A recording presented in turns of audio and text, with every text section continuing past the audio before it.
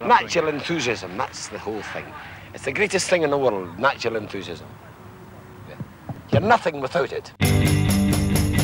Liverpool is football as a city. Football will always be the biggest thing in the city.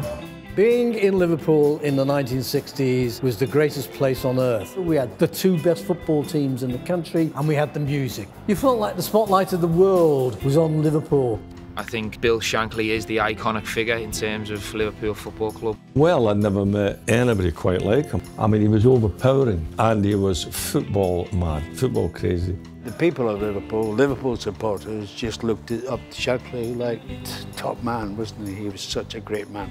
He used to say, I want this city to actually have this fantastic team, because he loved Liverpool. And then the crowd, they adored him. When you're seeing the Cop in full flow, and you could feel that energy. And everybody wanted to be part of the Shankly revolution, and I was no different. He was fantastic from the minute I met him. You know, he just came out and said, "Son, welcome to Liverpool, best club in England, maybe the world." I can remember saying that.